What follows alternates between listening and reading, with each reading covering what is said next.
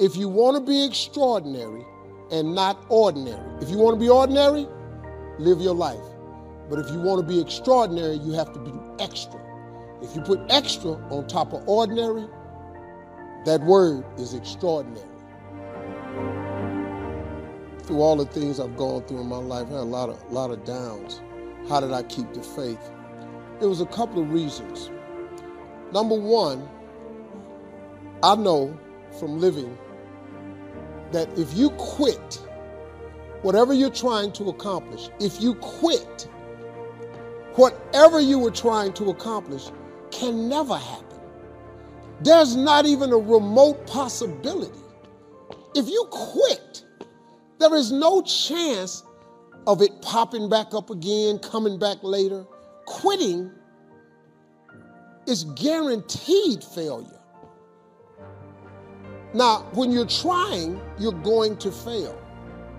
But quitting, just stopping, that was the number one thing I understood. And then number two, you have to make sure that your dreams, your aspirations and goals are so big that not accomplishing them is not an option. It's just not an option. You have to want something so big that it wakes you up in the middle of the night.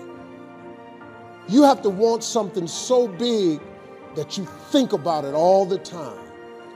You have to want something so big that it drives you to wake up when you don't want to. It keeps you up at night when you long been sleepy.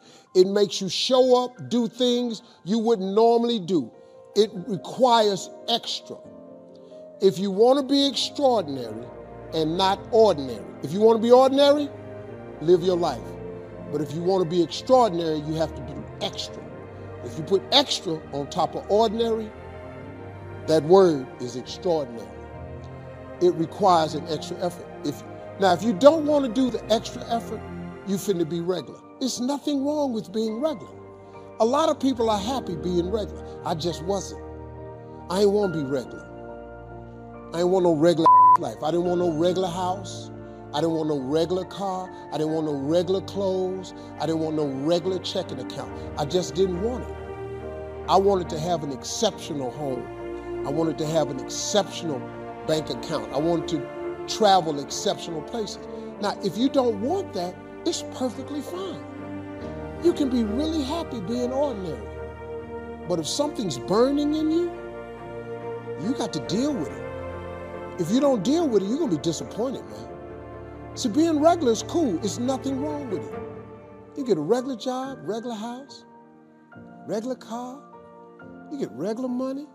You have regular hours. You can dress regular. You can just go to the family reunion, take your ass back home. You just travel regular. You go on vacation once a year. That's cool. No problem.